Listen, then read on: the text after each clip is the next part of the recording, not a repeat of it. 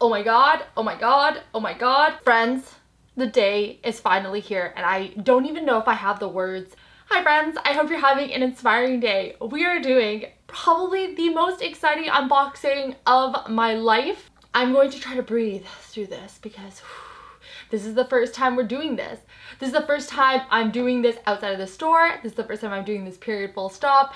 And this may just be the most exciting video I've ever created in my life. Not to be dramatic, but you know, being dramatic. So I got a call this past week to come into the Hermès store. And if you are already in this video, you already know what it is, but we are going to start from the beginning. If you're unfamiliar with my luxury purchase bag buying process, for me, every bag kind of has a special meaning or milestone behind it. This, for obvious reasons, is a milestone in itself, but for me it came at such a serendipitous time because I'm actually celebrating my 30th birthday this year. I'm really proud of the person I think I've become and am becoming, and this bag I feel like just encompasses all of that because it truly is my Mecca bag. When it comes to designer, my philosophy is it's an art, because here's the reality: nobody needs an expensive luxury bag, right? It's something that you have to enjoy and that you have to kind of look at as more than just, you know, a few pieces of leather and some hardware. To you, it really needs to mean something or feel like art. And for me, a lot of the Hermès brand and its product hold that artistic value for me. I think the history is so rich and so interesting. And so I like to start any of my unboxings with a sort of a brief little history about Hermès. So if you didn't know, Hermès is a French brand, hence the name Hermès and not Hermes or Hermes. If it bothers you how I say Hermès, I'm sorry, mais c'est Hermès, pas Hermes or Hermes. Et voilà, on va utiliser le nom Hermès. So if you're unfamiliar, Hermès started in 1837, so it is a rich house of a lot of history. The company was founded by Thierry Hermès, and originally it was for horse saddles. So the leather was really honed in on creating these accessories for horses and for equestrians. They are best well known for producers of leather, specifically for saddles at the time, but it's kind of evolved into becoming this powerhouse for just leather craftsmanship in general. And if you look at a lot of the Hermès silhouettes, they're very understated. They don't scream the brand name very loudly. They don't really have a monogrammed logo pattern like many of the other brands out there. They're really focused on the leather quality, and I think that that's so interesting. It is still a majority family-owned business today, which I also think is really interesting. And if you're unfamiliar with the pillar bags, the quota bags as they're otherwise known as, they're known as the Birkin, the Kelly, and the Constance. And these three bags are really highly sought after. You will have heard of a wait list or a wish list for these bags because despite the overwhelming demand for these bags from Hermès, they don't necessarily match the supply to the demand. So it ends up creating this sort of waiting game frustration and honestly a lot of the time disappointment, and I definitely recognize that. I think Hermès as a brand is very unique in the way that they approach the consumer market. I think they're really different in the way that they do business because it's not necessarily how much money can we make, but how can we maintain the quality of our goods and our core mission whilst still being a business. And I think that's really unique because I don't think a lot of the other brands do this. It also naturally creates this desire and want for these elusive bags that are the pillar bags. Let's talk about the shopping experience at Hermès. So I was mentioning there's a lot of frustration, a lot of disappointment. A lot of the times you'll want a bag from Hermès and you'll say, oh, you go into store, I want this bag, and they'll say, no, we don't have it, sorry. And it'll just be continuously that answer. And it can be very frustrating as a consumer, and I totally get it. I think my best advice is to build a relationship at Hermès. It is odd, it is strange in a world where you buy and get the next day, Amazon. It is so strange as a consumer not to get what we want when we want it, and I think that that's one, and it's definitely a big frustration. I went into collecting Hermès as a collection, not necessarily a need. As I was mentioning, none of us need a designer bag. This is not a need, this is a luxury. And so for me, I wasn't really upset at the waiting game. I kind of felt like this was a part of collecting art. You know, there's only one Monet out there. You know, there's only one Picasso. There's only one of those masterpieces. And so I didn't mind kind of waiting. I actually felt like it created more of a appreciation for the art of the bag than anything, but I can understand that it's a very frustrating experience. So I put this particular bag on my wish list, which is how they kind of do it. You go to an SA, you're like, I really like to build a wish list. They actually put in the parameters of all of the specs of that bag that you want. So if you want like a Kelly, but you want it in black, gold hardware, what type of leather you want, Epsom, Togo, all that, they put that into your wish list. And it's actually a very specific bag that you're essentially on a wait list for. You can't just go and be like, I want a Birkin, because I think everybody would go in there and say, I want a Birkin, right? You have to be really specific. And with that, you kind of build that relationship with your SA over time, and they know that that item is on your wish list. So I really recommend building a relationship with your sales associate. Which is SA, I really recommend, you know, having a love for the brand, buying things from the brand, not just to, you know, get that quota bag, but because you love the brand. And I think that these pillar bags have kind of become these sort of appreciation purchases for valued customers of Hermès. It isn't always the case. You might hear some stories of some people who just walk in and get one, but I feel like the overwhelming factual anecdotal evidence that I have of people who have purchased these have a really deep relationship with their SA. For privacy reasons, my sales associate has requested that I keep her name out of this video, just because, you know, they do get bombarded a lot with a ton of requests, and it can be a lot for a single human to deal with, you know, a ton of customers that are really upset and really angry. That seems to be the stories she tells me, that, you know, people come in and are demanding and are really frustrated, and there's nothing she can do. So yes, I did get it in, I will disclose, the Toronto store location, which happens to be my home store. I know this was long-winded, but I feel like I will get a lot of questions, and I had a lot of questions about how to get these pillar bags and what that looked like. And really, I think the only common denominator is having a love for the brand, purchasing from the brand, not because you have to fill a quota, but because you really love and appreciate the brand. I think that that goes a really, really long way. All right, let's get into it. Let's get into the unboxing. I think I just might cry. Here it is. Here's the moment, friends. With any Hermès purchase, it comes in this beautiful orange iconic bag. Inside, you're going to have your box. You also have your receipt as well, in case you're interested, but really not that exciting. Little envelope embossed with Hermès, your receipt in there.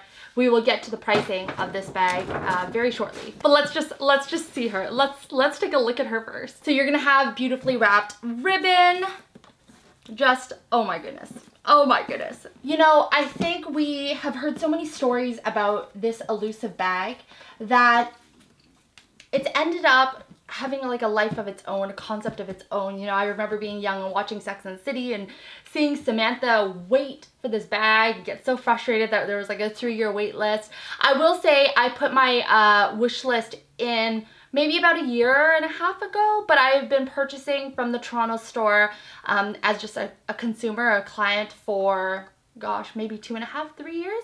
Inside, you've got this beautiful box. It is not able to be broken down. If you're unfamiliar with Hermès boxes, they are meant to keep and store. And for bags, any Hermès bag, but especially a pillar bag, please, please, please keep the box, because these things retain so much value. They go up in price just because of the fact that they are so elusive. Literally, the moment you walk out the store with this item, the moment you've made this purchase, you've got this huge investment item, like 3 times its valued retail price on the resale market. So really is a piece of art. I could never imagine selling this, but I mean, there are people who do. I just couldn't imagine it. So you've got like this little hangy tag here that hangs off the side of your box, describes your bag. And okay, here we go. Inside the box here is your beautiful dust bag with your beautiful bag. You've got a bag cushion here because, you know, these bags are so incredible that they need their own little pillow to travel in. Another really interesting thing is it comes with a rain protector, and it literally covers your bag so that it can stay happy, healthy. And I love that about, you know, luxury purchases that really understand that it's a luxury, you know. This is not an everyday occurrence, at least, you know, not for the average person, definitely not for me. But The rain protective gear is something I find is such a moment of luxury. You also get a little care booklet from Hermès. These come with most of, if not all of their leather bags. Just tells you how to take care of your leather. I can barely believe this is happening, but inside your dust bag is my very first Birkin. So if you're unfamiliar with this bag, it is the Birkin 25. This is in Togo leather. This is what she looks like. She comes with her own very protective felt because, come on, she needs to be protected. But let's get into it. She literally smells like art. She smells like art. I don't even want to touch her. I just want to put her on a shelf. I mean, I am not of the camp where art should be on a shelf. I feel like it needs to see the world. I feel like the world needs to see her. So, I mean, I'm not of that camp. You've got little protective film on all of the hardware pieces here. Once you open up the bag, it looks like this. And there she is. Here she is. Here she is, Miss Birkin herself. I'm sorry, this video is going to be a lot of me just fangirling over this bag because this is the iconic bag that I think will literally hold a place in my heart forever. This is the bag I think I've wanted ever since I was a little girl. I never thought it would be possible, and here we are. I feel like it means so much to me to have this bag on my 30th. I feel like I can look back on this unboxing video and kind of celebrate this with you. All right, let's talk about the Birkin for a quick second here because I feel like a lot of people know about the Birkin, we've heard about the Birkin, but we don't really know the history of the Birkins. Jane Birkin, who this bag was named after, was an English actress. She spent a lot of her time, however, in France.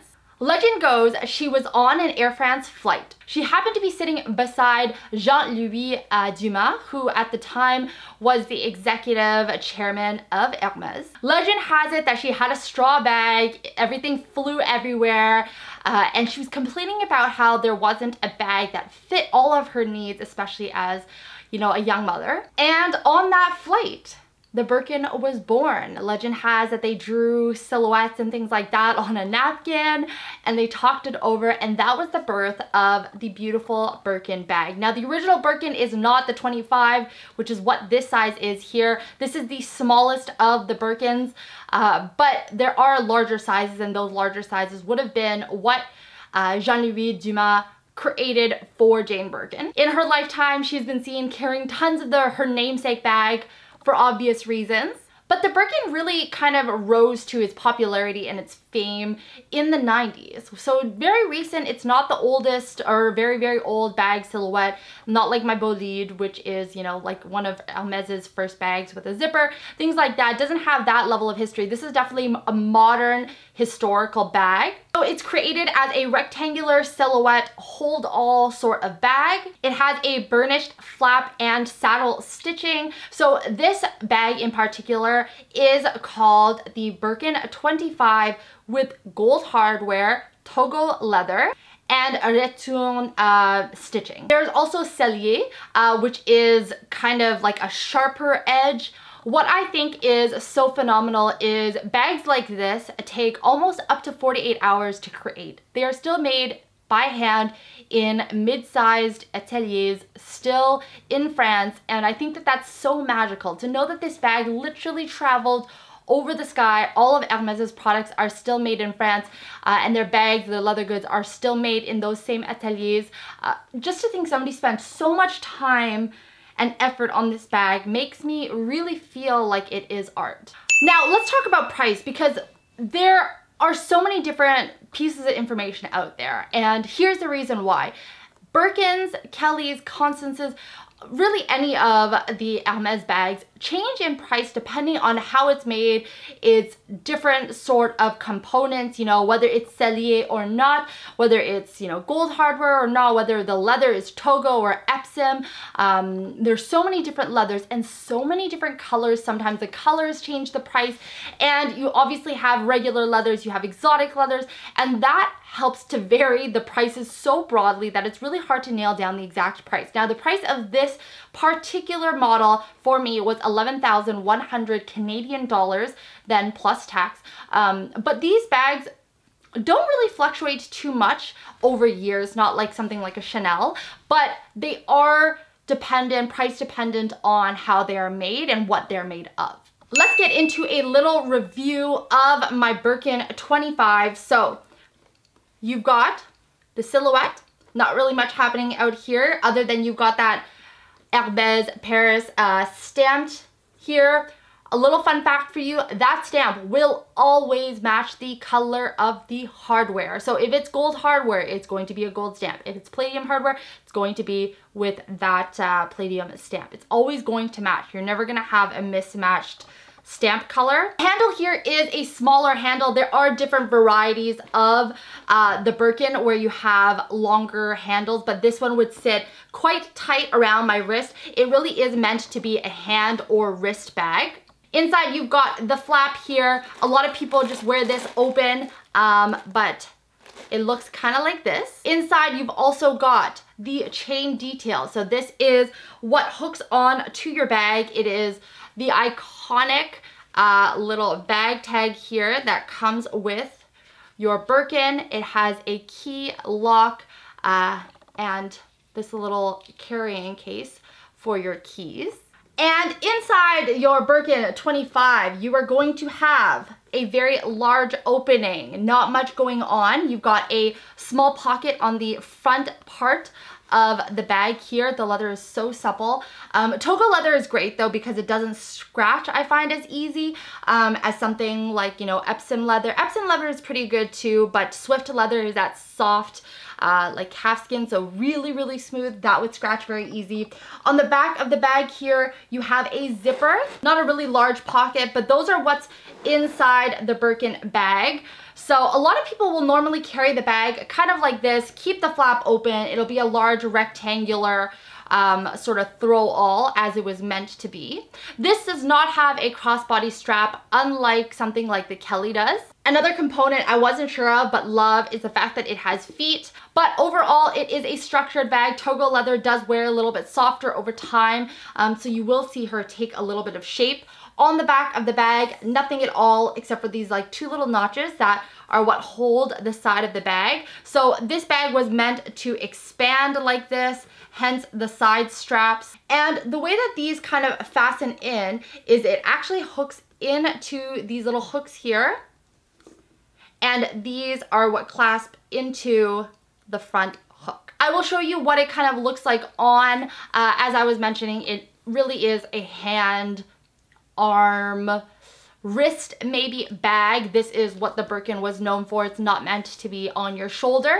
But I am so excited to have shared this moment with you guys. I feel like this bag just means so much to me outside of just being, you know, a Birkin bag that, you know, everybody wants. This bag to me represents these 3 decades that, you know, we've spent almost more than a third of my life I've spent with you online. And I don't know, I'm feeling really sentimental about the times. I'm really feeling sentimental about, you know, myself and my accomplishments and how far I've come and how far I've pushed myself. I'm really happy to give myself this gift.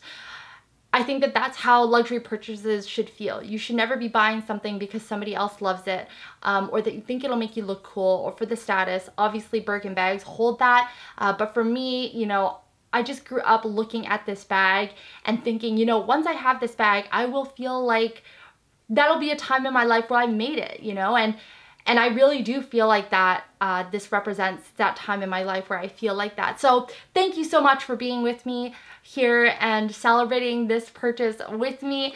I hope that this is just the start of my Hermès pillar bag collection. I find all the bags are art. I love my Picotin, I love my Bolide, I love my Mini Evelyn. There's so many bags that I love and adore, but hopefully this is not the last of the pillar bags that I will have in my lifetime. But thank you so much. Thank you so much for being here with me, friends. If you like this video, a reminder to give it a big inspired thumbs up. I will always share these videos because I feel like they're memories for me as much as they are sharing information with you. Comment below. Let me know if you've ever wanted one of these bags, what your thoughts are. I mean, like I said, luxury purchases should be made for you and you alone, but I'd love to hear your thoughts on what your dream bags look like. And if you're new to the Inspired family, we would love it if you join us and subscribe. But with that, friends, I'm feeling all the feels. I'm gonna go enjoy this bag. Thank you so much for being here. I hope you have an inspiring rest of your day. Remember, kindness doesn't cost a thing, and we'll talk to you next time. Me and Birkin. Me and Miss Birkin over here. I can't even believe this happened. I still can't believe this happened.